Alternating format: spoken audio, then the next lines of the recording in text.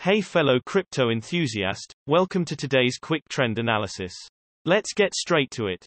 Today, find out how the price of EOS has changed and what the technical indicators EMA, divergence, stochastic RSI and MACD show. If you are unfamiliar with the indicators, check out the explanation videos below.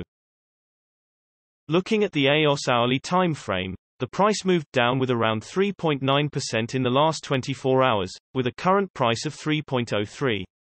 The volume was actually high, showing that this move was strong and the sellers are taking over.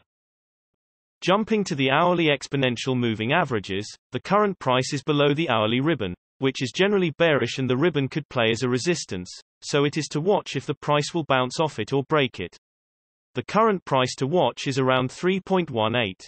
The resistance should be considered because the ribbon is more or less spread out.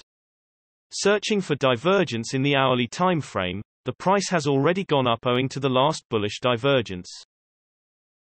Moving to the hourly stochastic RSI, both the %K and %D lines are located in the higher region.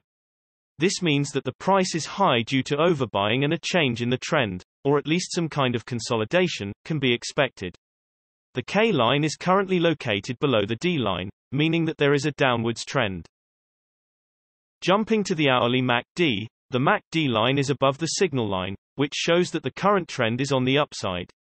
However, the MACD histogram shows that the momentum is currently shifting to the downside, and it could be expected that the price will consolidate, and it is better to wait and see if the MACD line will cross the signal line, which will be bearish.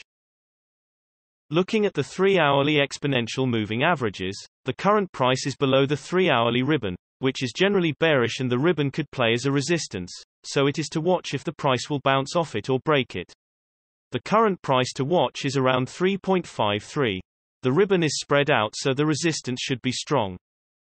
Jumping to the 3-hourly stochastic RSI, both the %K and %D lines are located in the higher region. This means that the price is high due to overbuying and a change in the trend, or at least some kind of consolidation, can be expected. However, the K line still hasn't crossed the D line, so you should wait to see if the trend will actually go down.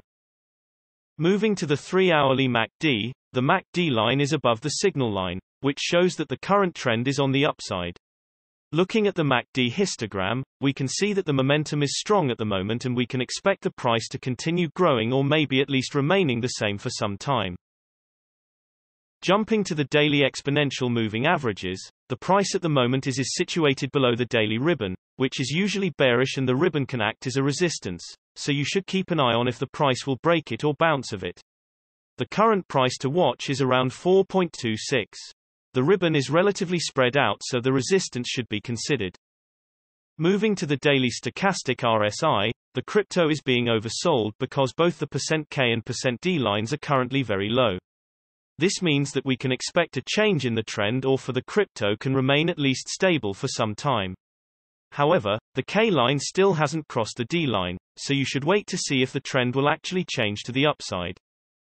Moving to the daily MACD, the trend is currently going down because the MACD line is below the signal line.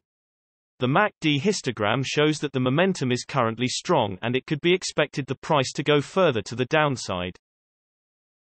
Generally, the bigger time frames have a bigger impact on the price, so please keep that in mind when we show different time frames showing contrasting indicators. Also, the shorter time frames are only representative for the short-term trading. Thanks for watching. New videos are uploaded every few hours analyzing various cryptocurrencies, so be sure to subscribe so you don't miss out. If there is something that you didn't understand, leave us a comment below and we'll get back to you. You should know that trading with cryptocurrencies is very risky, and these videos are only an overview of what happens with the price and a pure technical analysis without considering the fundamentals. So you should read more and make your own investing decisions. See you next time.